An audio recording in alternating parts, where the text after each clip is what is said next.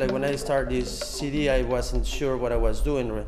And I find myself like now, like this is a truth that I cannot deny.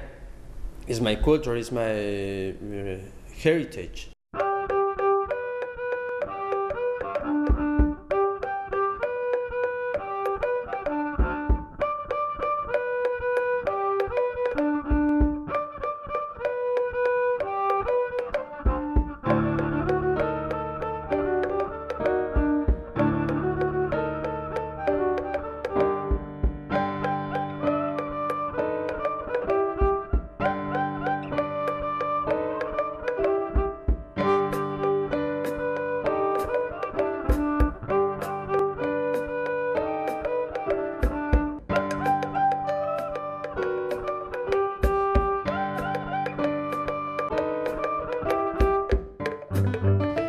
The sun chocolate basically is represented by the Mayan calendar. They have the moon calendar, the sun calendar, and the relative calendar that is Mars, Venus, and Sirius.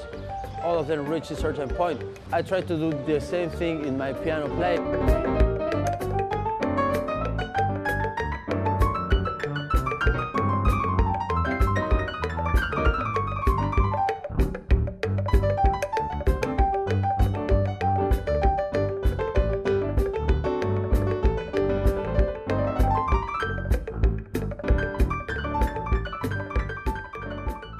The Mayan prophecy is the opportunity to realize that for new opportunity to begin, well, we have to change the relations we have with each other, and we are going to change also the relations that we have with the earth and with the universe.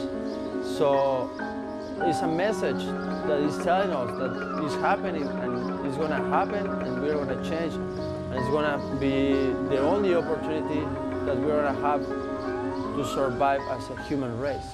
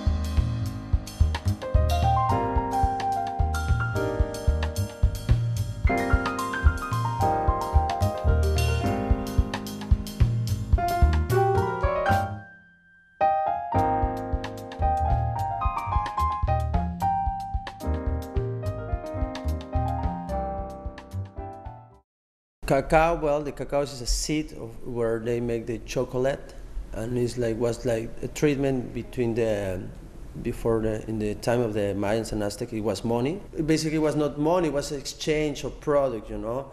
And I'm trying to exchange also the vibration, to communicate to the people this feeling, this emotion, you know.